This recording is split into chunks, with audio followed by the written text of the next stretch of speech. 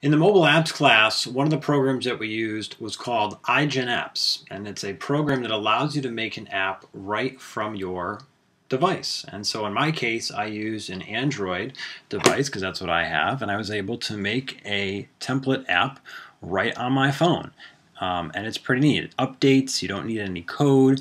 All you need is the pictures and information readily accessible. So here it is. Here's what it would look like if it was on my phone.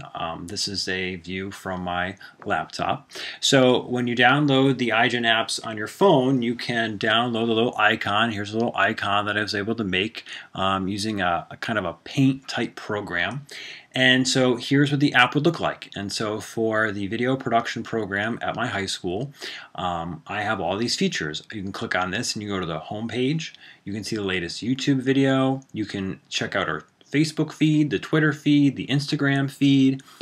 You can see a location of where it is right there at Wethersfield High School. You can click a little about page and you can see more information about the program. You can see the logo of our program, which is basically just the eagle there. So it's all just kind of drag and drop.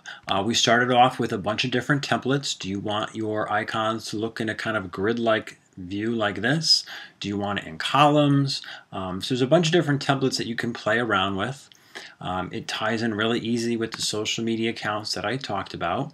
You've got all these little links on the side, and it's pretty neat. To use it as a real app, you got to pay for it. So we were able to use a free version of the program for a trial period to go ahead and make it for class. But it was really fun. I got a lot of positive feedback on this, and it's really neat how it ties together all the little social media places into just one location, and that is called igenapps.